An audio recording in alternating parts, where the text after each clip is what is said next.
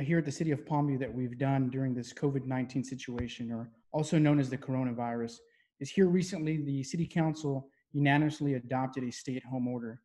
We're encouraging citizens to stay at home unless they're partaking in an exemption, such as an essential employment or an essential activity, such as going to go buy groceries. We're emphasizing for all citizens to stay home so that we may flatten this curve a lot sooner. The COVID-19 or the coronavirus is now in our backyard.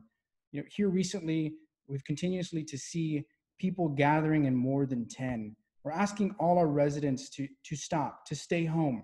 Right? We're asking our residents to no longer go over to other people's houses, to our cousins, to our uncles or aunts' houses to have a barbecue.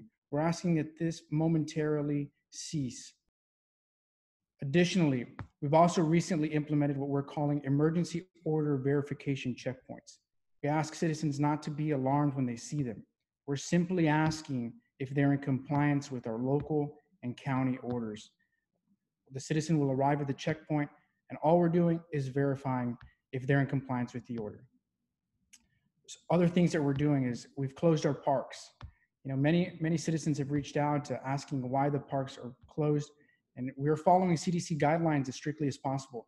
We believe that if these parks are closed, it is less contact with somebody that could have spread the germs there at the parks. Other things that we've done is we've closed City Hall. Less walk-through traffic means less contact with other citizens of the Palmview. However, the phones are still on. People are still working there at City Hall diligently for the citizens, as well as our courts. Our courts have gone now completely online. So if citizens need more time to pay, we're granting them that time. And if they do want to pay, we've also gone online where they can make their payments.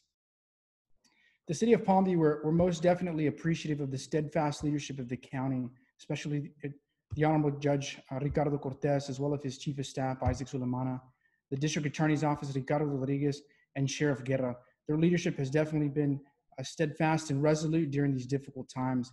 Again, alongside them, we want to resonate some of their points that the COVID-19 and the coronavirus is in our backyard.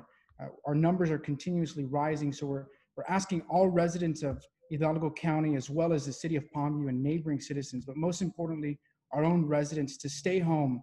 Let's flatten this curve so that we may be on the other side of this as quickly as possible and resume to our daily lives.